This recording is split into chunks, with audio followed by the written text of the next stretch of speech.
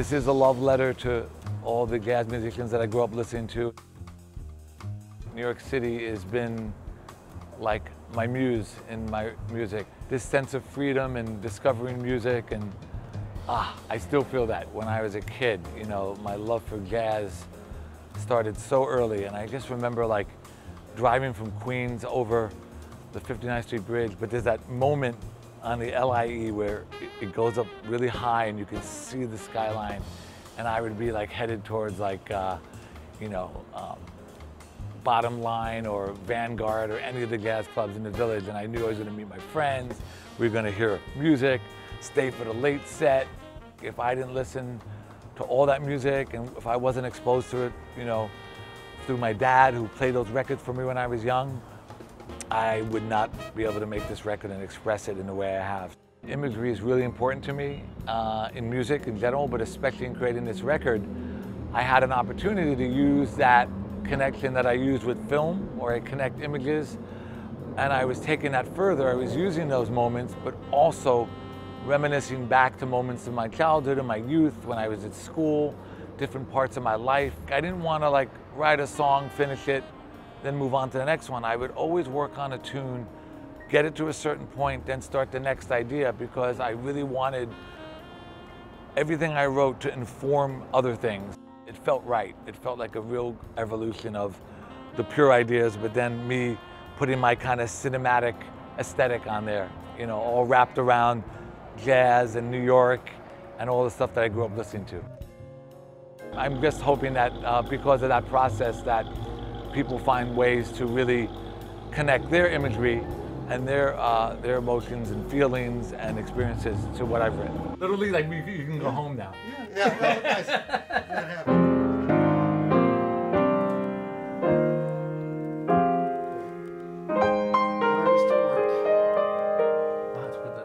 I probably write my best music just walking the streets of New York and looking at people and observing life. I think to be a good conveyor of music or art, you have to be an observer, and it's a lot of what this record's about. Yeah, sweat the lips a little bit. Good. Can you clap the hands out in front of you? Right here? Right here. Right there. And... Hanging out here with this I'm just trying to sell this stuff. Couldn't move it on I could Craigslist. use a good photo, maybe. Great, let's take a picture. It's $5. Do you do Venmo? Just Venmo me $5 and I'll take your picture right here on the corner. Like the guy in Princeton? Yeah. Juan understands me from the musical end and from like, that part of like what, in fact, it's funny, we did a lot of research. Juan always asked me like, what kind of vibe are you feeling for the shoot? And I sent Juan like a lot of 60s and 70s Beautiful album covers. jazz album covers and all that Gil Evans and Miles stuff. Like, I see those photos of them and like, that's just like, that's inside of me. So that's what I wanted to bring out. And then, it's there in my music, and hopefully now we're capturing it visually.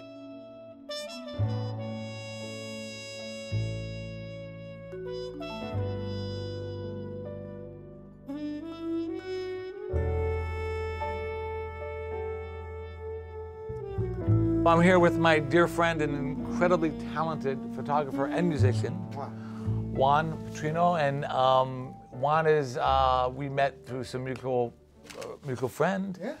Right. We have had more incredible dinners and wines. That's right. It's all rooted in booze. And holiday parties. Comedy. And he's documenting today and ultimately taking some photos that I'll use for the album. Why can't a film composer take a leap over and express himself through his early jazz roots and your upbringing? Your formative years were all in jazz. Yeah. Walking the streets of New York as a young kid. Totally. I love that side of your story. And can you take a step toward me? Good. Even more. Good. And don't look at me. Look at this corner with the black. We went into a studio that I work out of a lot. It provided Juan a nice backdrop. It provided me like a real comfortable place to play some piano, have my music on in the background, and just feel the energy. Here it is. I played, not this very trumpet, but I played trumpet since I was 5. My dad played. I love the instrument, and so much of the album has got some trumpet writing that's so specific to like how much I love the instrument.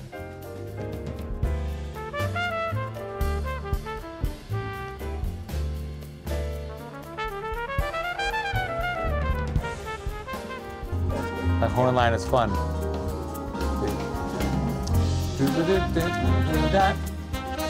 You okay? I'm gonna need about 4 Advil after this shit.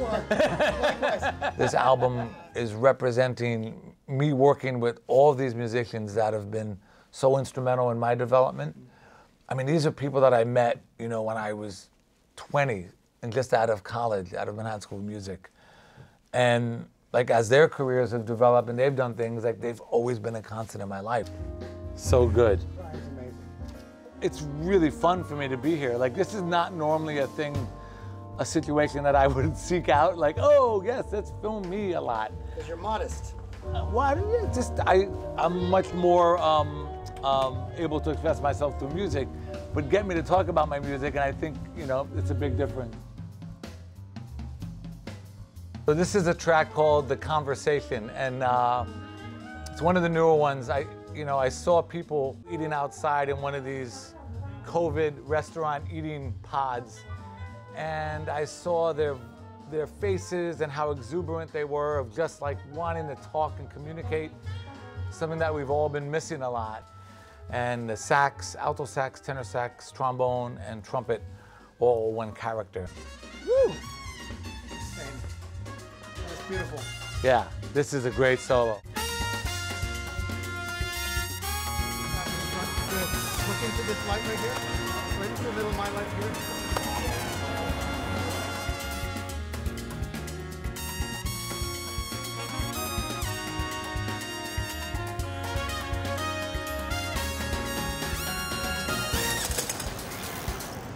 It's a glazed donut? It's a glazed donut. It looks really good. In film, I'm looking at stories and I'm looking at plot and things that happen, and I'm looking at it and funneling it through a composer's eye, but then I have to view it as the audience, and I have to be really clear that I'm telling a story as an audience and not as a film composer. I started on this and it was scary because I didn't have a lot of experience writing instrumental music without picture, without film. My whole life I'd been working to film and pictures and TV and documentaries. So it was like me jumping off the ledge. I took the leap. I think when times are tough or challenging, take a leap because you learn a lot about yourself. Get the moon up there, right? It hangs over us. That will bring out something in me. You know, that makes me feel something. Collaboration is such a part of a film composer's life. You know, collaborating with the filmmakers, the editors, the producers, and anyone that might be involved. It was sort of like this cathartic thing, and there's a thing that we all needed. We all needed personal connection. So now, through this record, I'm like, you know, smiling and laughing, talking about music and getting excited, and all the musicians were so into that.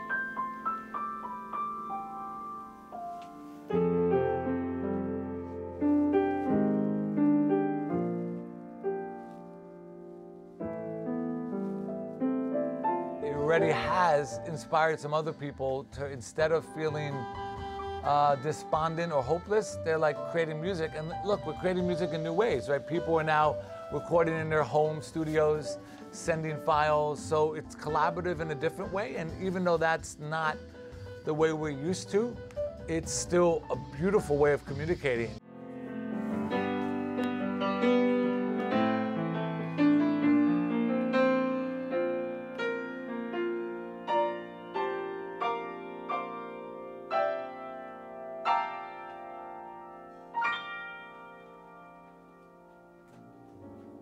This is the last track on the album. It's a really short, just this like, almost a very pure moment of just like resolve. Like, I finished this album and this is me as a person and as an artist, and I just thought there was something really right about ending this in a really gentle, pure way. See, this is the resolution of like, yeah, here I am. All gonna be okay.